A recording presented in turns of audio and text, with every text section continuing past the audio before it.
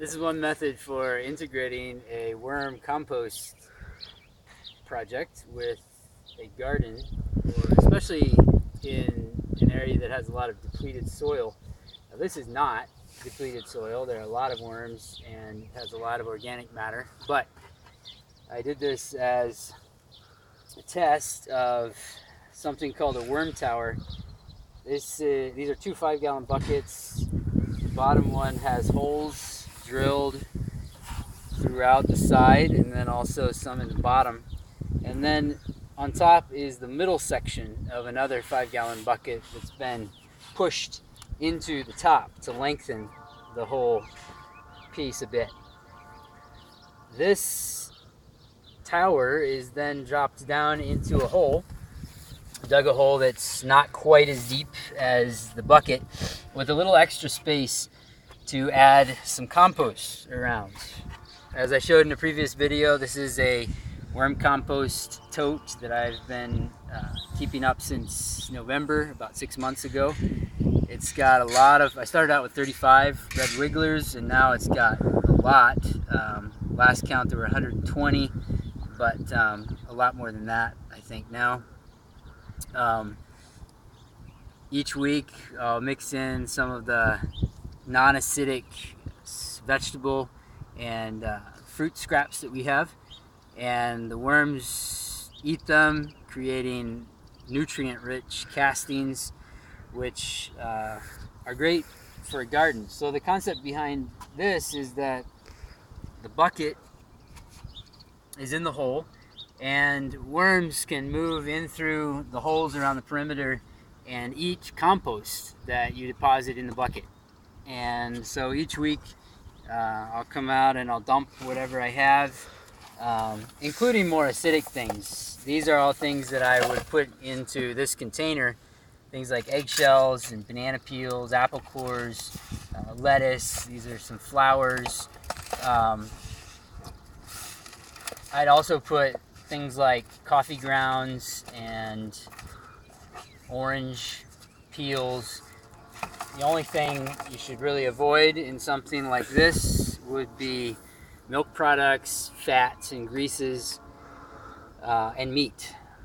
Anything else, any organic matter would be good in this kind of system.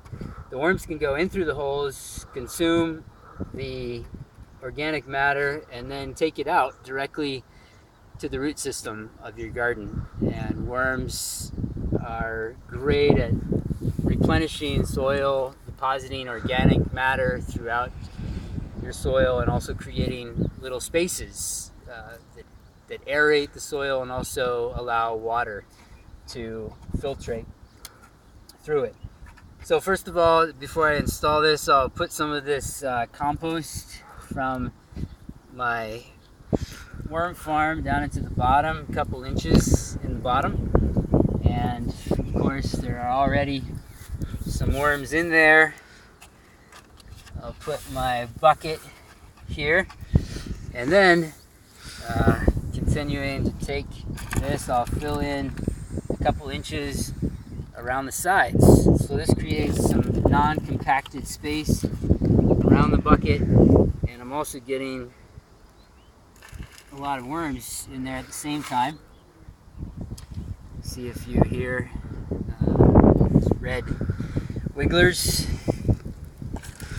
Fill in all around the perimeter. This bucket, another advantage of the bucket is that it creates a space for the young worms to be protected from predators like moles. Moles can't enter into the compost area. Oh, here we have a whole bunch. Some very small worms here as well that were grouped around something I put in a couple weeks ago. Looks like some banana peel perhaps. I'll put these in around the outside and fill in compost all around the perimeter of the bucket. I'll probably do some mulching yet here on top, so I left, as you notice, a little extra space above the level of the soil so that I can add some mulch. Well, I've got a lot of worms here. I'm going to put some of them down inside the bucket because I don't intend to keep this up over the summer. Each week I'll add more organic matter, and then as compost builds up in here, I can take that out and throw it in the garden or use it for potting somewhere else. Fill in a little extra topsoil around the top. You build it up slightly. And what I'll do is put either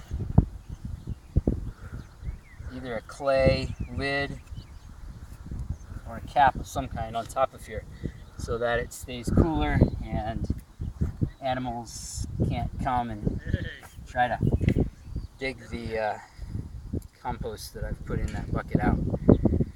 So this is a worm tower, a way to increase the organic matter and the health of soil that's been depleted.